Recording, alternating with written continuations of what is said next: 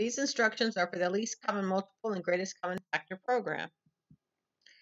Let's review while loops. The coin flip simulation program introduced you to the while loop. We also did a little bit with our small picture and loops program. You can control a while loop in two different ways so far. The one way that we've used it so far is with the counter, incrementing the counter inside the loop. So think back to our small picture and loops program. We used the counter to count up to that many times. And also with the coin flip simulation, we had 3 different counters, and we could use all 3 of them in their own while loops to stop the loop at whatever particular condition we wanted. You can also stop a while loop by asking the user for a new value for the control variable. We haven't done this yet, but you can. A little example is below on the slide in red. So think about if I wanted to ask, like, let's say I'm at the store and I want to add up all the different items that I bought. I'm going to stop until I don't have any more items to include. So I have like a number input a number, like it could be the price of an item. And while that number is not -1, I'm going to do whatever I need to do inside the loop. And I would type in -1 or some value that you would select, some kind of flag or sentinel, to quit the loop. So it's kind of similar to a counter and that you can control when to stop the loop, but this time would be through input. We're not going to do that now, but we will do that in an upcoming lesson. But you can also control a while loop with math. This is where a loop will continue until a math expression evaluates to true. So I'm going to do some kind of math expression, and I can compare it to a number. I can compare it to a different math expression, but it's going to do the math, compare it, and evaluate to true or false. You'll still need to change a control variable inside the loop to avoid an infinite loop. An example of this type of loop control is finding the least common multiple of 2 numbers. So consider the algorithm for this problem. If you were in just like math class, if you're teaching your younger brother or sister how to find the least common multiple, how would you do that? Let's just take 2 numbers. Let's just say we're going to take the number 4 and the number 6. Now, to find the least common multiple, I might list the multiples of 4. So after 4, I'm going to have 8. I'm going to have 12. I'm going to have 16, 20, 24, and so forth. And then I could list all the multiples of 6.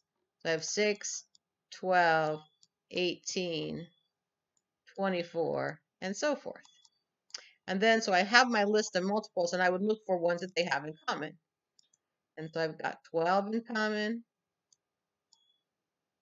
I've got 24 in common. But since I'm looking for the least common multiple, my answer would be 12. Now that's great if I have 2 lists and I can just kind of eyeball it, but a computer's not going to work that way. So is there a way that I could do this problem with just 1 list? So let's say that I'm going to list all the multiples of 4, and then as I go, I'm going to check to see if it's also a multiple of 6 without having to list the multiples of 6. So I've got 4, 8, 12, 16, 20, 24. I already know that all of these are multiples of 4 because I'm just adding 4 each time. So that's already given. I don't have to test to see if these numbers are multiples of 4, but I can take each one and see if it's a multiple of 6. And I would start with 4. Is 4 a multiple of 6? Well, you can probably tell me no, but mathematically, how could you tell me no? I mean, what is a multiple?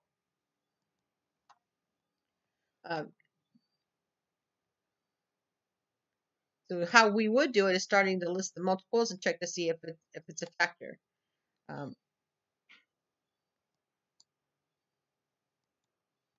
How do you determine if a number is a factor? Remember modulo division. We haven't done it for a while, but it's so useful. We can use it for so many things. If I'm looking to see if something is a multiple, if some number is a multiple of another number, then that other number is a factor of the multiple. And so if I'm dividing the multiple by the factor, I should get a remainder of 0. If so, it is a multiple because I have no remainder.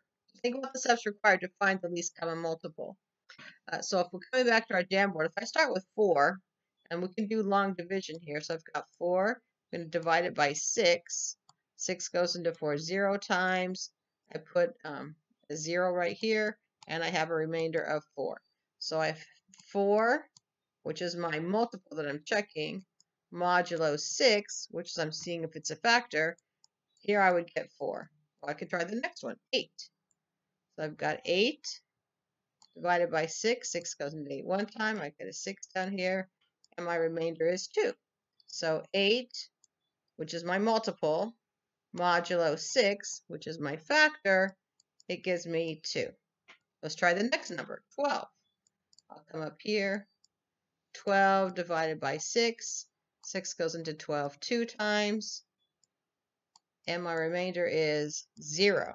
So 12, which is my multiple, modulo 6, which is my factor, equals 0. I know that when I get that 0 as my remainder, then 6 is a factor of 12, which also tells me that 12 is a multiple of 6. So using this modulo division and just looking at the multiples of one of my numbers, I can determine the least common multiple. So the first time it happens, I've got my least common multiple.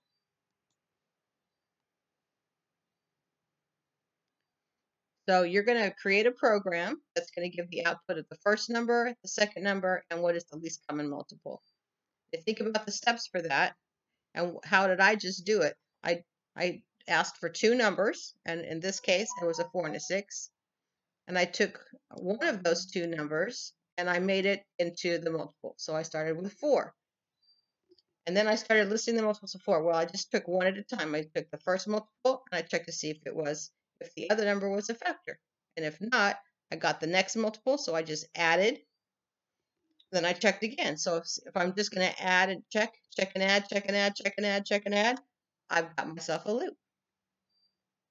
So that's what you're going to do for this first part of the program. And I've got a few more hints about that in here.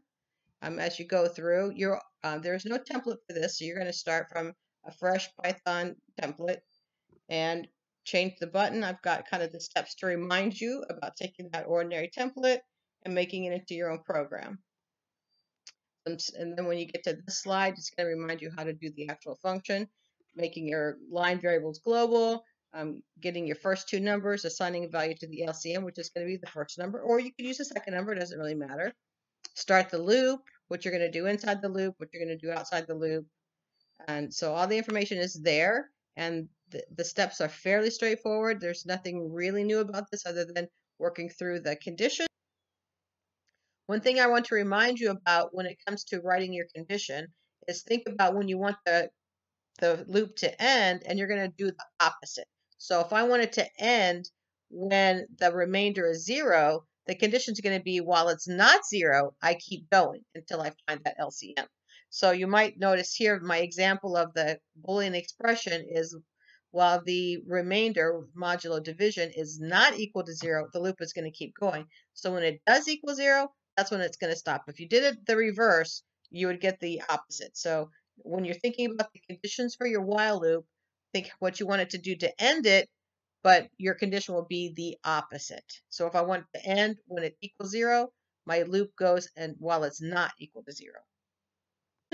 So I'm going to expect for you to do this part on your own, and then you're going to get an iteration number 2. Instead of asking the user for some numbers, do a second button where you'll get random numbers. It'll be easier to test that way.